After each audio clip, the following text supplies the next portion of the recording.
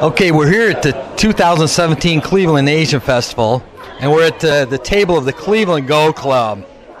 And we're lucky here today to have the president of the Cleveland Go Club here who's going to tell us a little about it. First of all, tell us about the Cleveland Go Club. Cleveland Go Club has existed for at least 30 years, but we really got strong in 2003. So we're an official club of the U.S. Go Association, and we can have what are called rated tournaments, and you can get an official rating as to how strong you are. Okay, now the big question is for people who don't know about Go. Tell us about Go. It's an ancient game, and give us the basics. Sure. Go is about 4,000 years old, invented in China. 4,000, 3,000, it's hard to tell. The records weren't very good back then.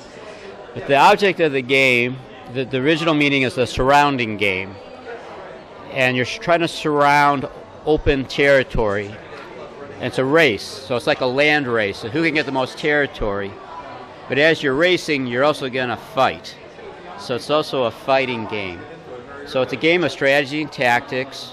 Some people consider it a war game, but it's much richer and deeper than that. It's very easy to learn to get started, much easier than chess, but much harder to actually master.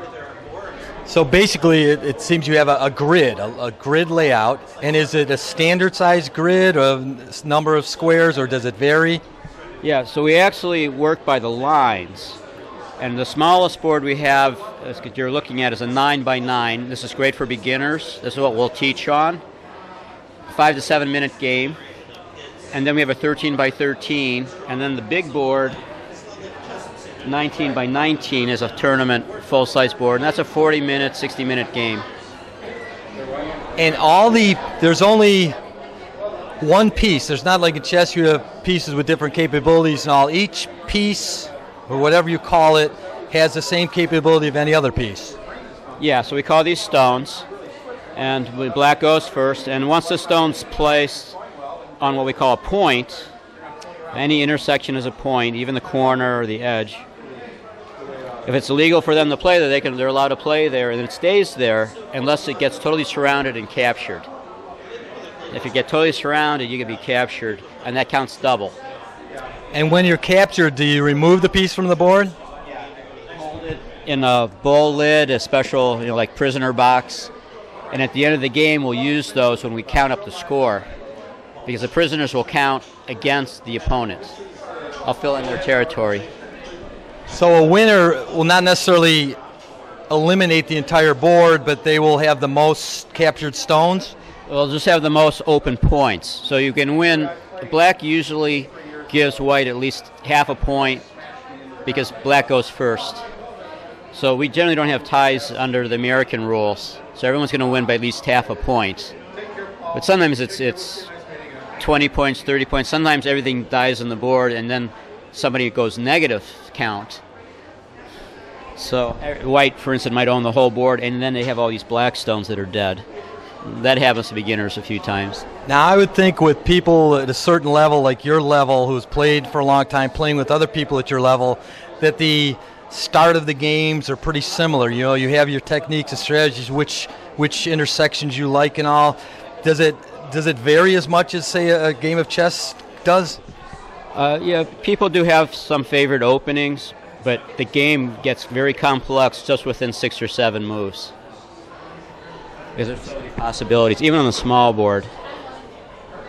So do you have to have, be a chess player, a mathematician or something to learn Go and get into it? Those kind of people definitely appreciate the game, and we have quite a few in our club.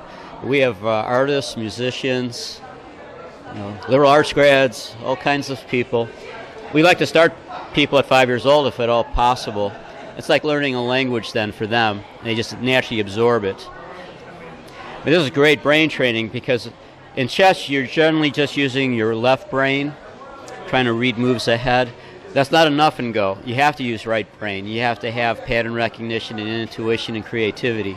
So it's really superb brain training for any age. And there are life lessons in this game.